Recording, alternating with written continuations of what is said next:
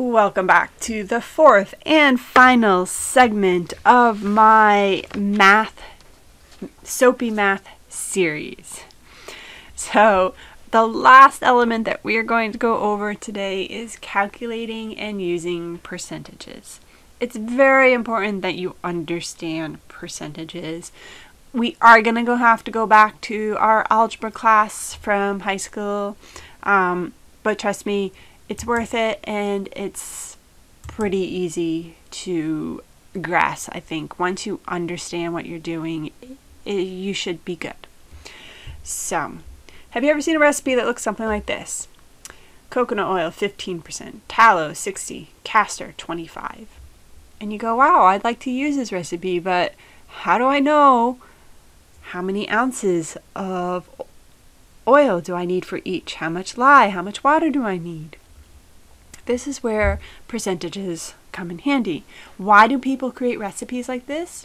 Well, one, you can easily size this recipe up or down to meet your mold size.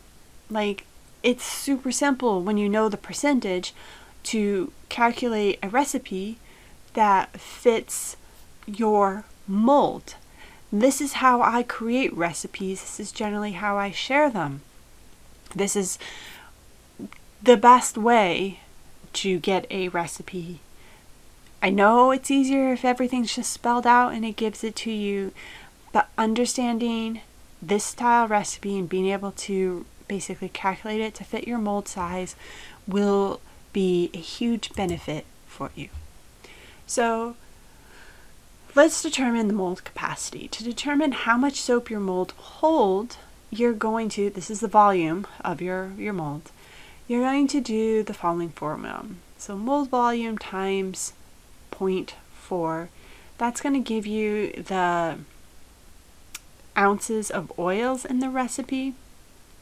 It's not giving you the entire recipe. It doesn't include the water or the lye, but it's telling you how many ounces of oil you will need. If you don't know your mold volume, measure the inside width, length, height, multiply the three together, and that's going to give you your mold volume in cubic inches. Why do we choose 40%, right? It seems random. Basically, it's assuming that 40% of your recipe will be made up of approximately 35% water and 5% lye. If you do a water discount, if you super fat, like that could change. That 40% is very flexible. But it's a good place to start if you're not sure. Modern Soap Making has a really great article on this. I will link the information below. You definitely can check it out. If you're happy being in the ballpark, 40% is great. Go ahead and use that. If you wanted to be super precise, definitely check out her posts, because that will give you more math than you probably want. But it will help you determine exactly how much your mold will hold. So I created a cheat sheet a number of years ago.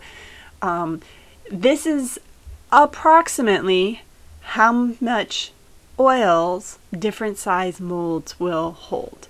So that 2.5 pound Crafter Choice mold, which Amazon and Wholesale Supplies Plus sells, holds approximately 28 ounces with a 12 water lye solution, 12 ounces of water lye solution. The 3-pound molds, silicone molds that Brambleberry sells, hold approximately 34 ounces in a 14-ounce water lye solution. The 5-pound molds that Brambleberry and other suppliers sell hold about 55 ounces of oil, and 10-pound molds hold about 110 ounces of oil. These are, again, rough estimates. You might be able to hold more or a little less. It really depends on how you use your mold, how much you fill it up. But this is a good place to start. If you know you have that 2.5 pound mold, you can just assume that you're going to hold 28 ounces and then adjust from there. So once you know how much oil your recipe is going to use, it's really simple to calculate your recipe. You take the percent of oil A multiply that by the total weight of your oils, and that's going to give you how much of oil A you need. So let's assume we want to make a 5-pound batch of soap. We know that that recipe, a 5-pound batch requires 55 ounces of oil total. So let's go back to that previous recipe. We would take 15% and multiply that by 55 ounces. 60% times 55 ounces, 25% times 55 ounces, and that's going to give us how much oil we need for each of those oils. So again, 15 times 100, or 15 divided by 100, that's how we're converting to percentage, the percentage into decimals. Multiply that by 55, you need 8.25 ounces. 60% would be 33 ounces, and 25% would be 13.75 ounces. Double check your math by adding up these three values. If they equal 55, then you've done it correctly.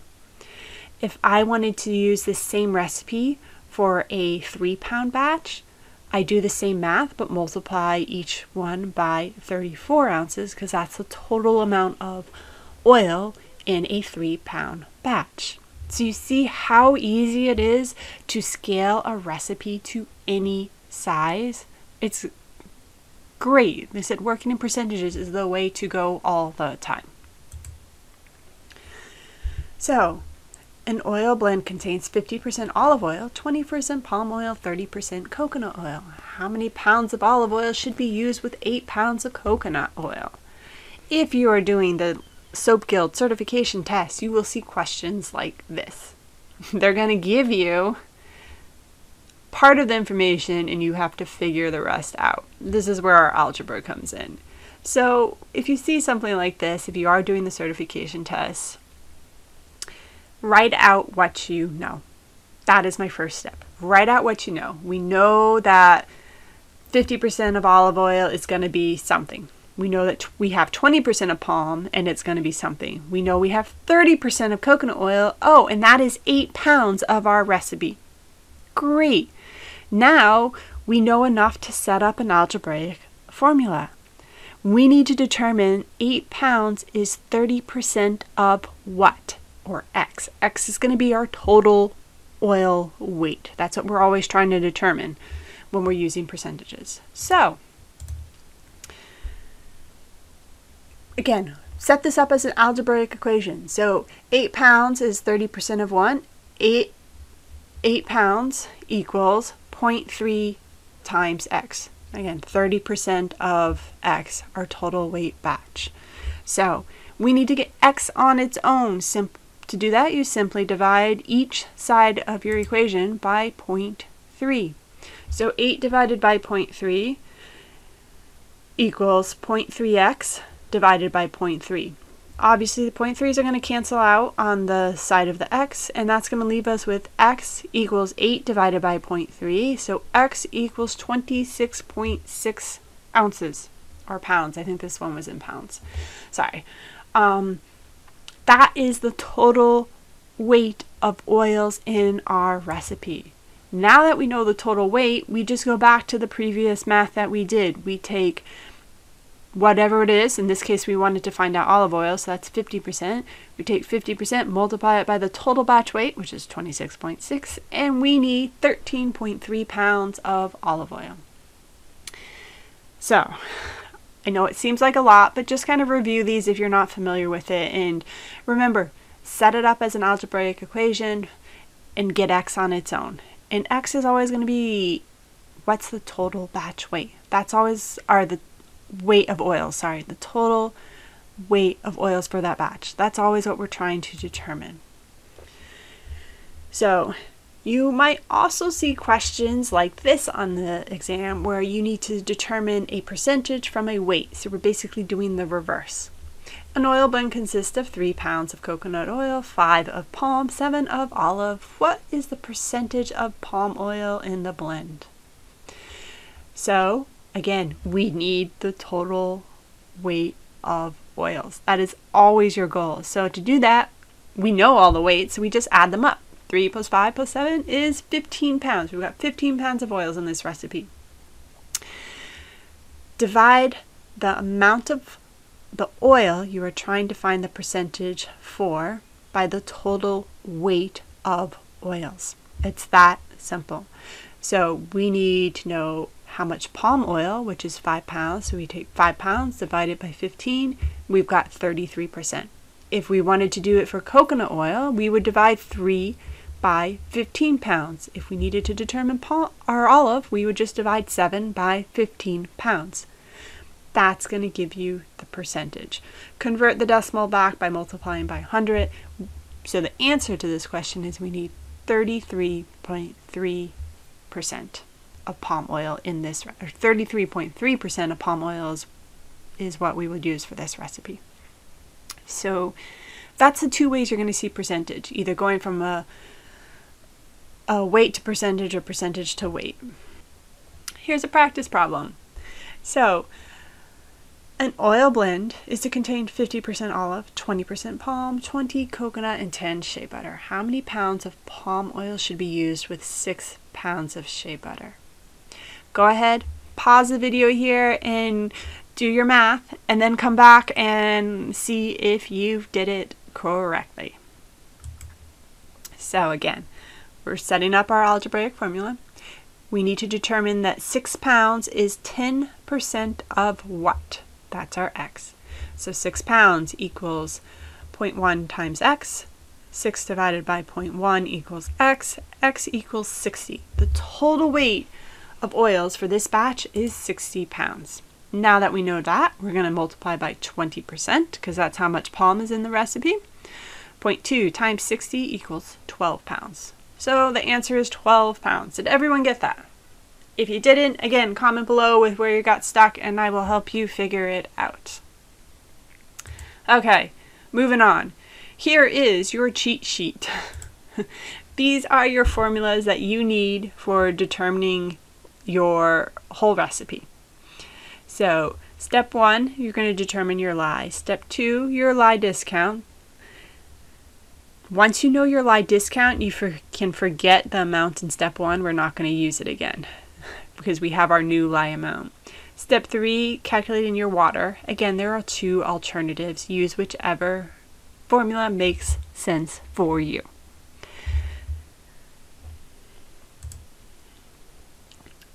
Practice problem time. I'm going to put you to work. You're going to use everything that you have learned in the past 4 videos to create a recipe. And I shouldn't say create. I've already created the recipe, but to determine all the values that you will need for this recipe to go and make it. So I have created a recipe and the total batch weight is going to be 28 ounces. Without using a lye calculator, I want you to determine the weight of each oil, percentages, the lye and water amount, part 1, 2, and 3 basically. Apply a 5% lye discount, part 2, to the recipe, and we're going to use a 30% lye solution, which was video part 3. So, here you go. This is everything you need. So your recipe, 5% castor, 20% coconut, 40 olive, 15 shea, and 20 of palm. You can go ahead and use this chart right here to fill in the values. So again, your total weight of oils is 28 ounces. Here are the SAP values for each of those oils. You don't have to go find them. Use these SAP values. I want you to determine the lye, then do a 5% lye discount and determine the water based off a 30% lye solution strength. Go ahead, pause this video right here, work out the math, and when you're ready, hit play. So I took 28, multiply that by 5%. That gave me 1.4 ounces of castor. And then I repeated that. Coconut was 28 times 0.2. Olive, 0.4 times 28. Shea butter, 0.15 times 28. And those gave me the following amounts of oils that I needed in ounces. So hopefully everyone got that. Then I plugged in the SAP values for each oil and multiplied the oil by the SAP value, Once I got each of those amount, I then added them all up, and that gave me my total amount of lye, which was 4.06. So that's step 1. Now we're going to determine our lye discount. So here are the formulas. I pulled them up for you. Total amount of lye times the discount, and then subtract that lye discount from the total amount. We know we have 4.06 ounces of lye. We just determined that. We have a 5% discount, so we're going to multiply that by 0.05. That's going to give us a 0.203 ounces lye discount. So we take 4.06 minus 0.203, and our new lye amount is going to be 3.857 ounces. That's how much lye we need for this recipe. So hopefully everyone got that. Next, we want to determine our water with a 30% water solution strength, lye water solution strength. So the amount of lye divided by 0.3, total weight of that lye water solution minus the lye will give us our water. So 3.85 ounces divided by 0.3 gives us 12.83. That's the total amount of water and lye. 12.83 minus 3.85, we need 8.98 ounces of water. And there you have it, everything we need for our recipe. We can now go make it. Did you get those results? Now, just for fun, I plugged this into Soap Calc because I wanted to check my math. And hey, look at this. Our total weight of oils is 28 ounces. Our lye concentration is 30%. Our superfat is 5%, right? Those are all the guidelines I gave you, so I entered those. Now let's go check. Oh, look, water, 8.99. Basically, that's the exact same thing we found. Our lye is 3.85. That's what we found. Our weights of our oils match up with our math. We did it right. It's so exciting when it turns out right. Hopefully this was helpful and it all makes sense. If you have questions on how to use a lye calculator, I have a video I did a few weeks ago. Definitely I will link that below as well. But go back to that and that should help you determining how to use a lye calculator. Thank you for sticking around, watching. I know this was a lot of boring math.